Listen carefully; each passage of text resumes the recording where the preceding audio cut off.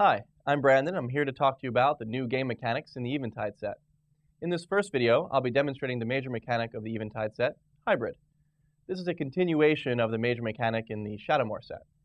If you already know how it works, go ahead and skip forward a minute or so. The end of the video has some new info for you. This is an example of a hybrid mana symbol. As you can see, it's two mini mana symbols smushed into one. When the symbol appears in a cost, you can pay for it with 1 blue mana or 1 red mana. The symbol is both a blue mana symbol and a red mana symbol. A card with this cost would have a converted mana cost of 1. If a card has any hybrid mana symbols in its mana cost, then it's a hybrid card. Check out Crag-Puka. You can tell it's a hybrid card because it has a two-tone frame, half blue and half red. Crag-Puka's mana cost is blue-red, blue-red, blue-red. You can pay for it by spending 3 blue mana, 2 blue mana and 1 red mana, 1 blue mana and 2 red mana, or 3 red mana. In other words, it'll fit right into a mono-blue deck or a mono-red deck. Of course, it'll be great in a blue-red deck too.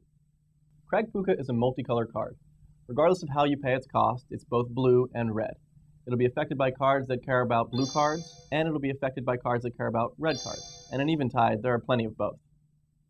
Even better, cards that care about both blue cards and red cards could give Crag-Puka a double bonus. Hybrid mana symbols always appear in costs. Most appear in mana costs, like I just showed you, but some appear in activated ability costs. Paying a hybrid ability cost works just like paying a hybrid mana cost. If you've played with Shadowmoor hybrid cards, you know all that. So what's different with Eventide? To answer that question, let's look at the other side of Crag-Puka. This is the magic color wheel that appears on the back of each card. It shows the natural allies and enemies of each color.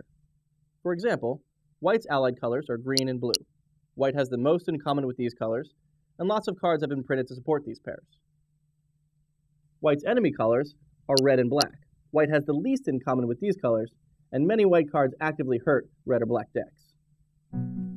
All the Shadowmoor hybrid cards were allied colored pairs: white-blue, blue-black, black-red, red-green, and green-white.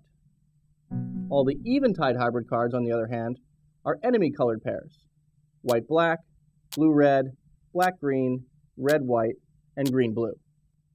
Although the hybrid mechanic is the same, the hybrid cards you'll see in this set are vastly different.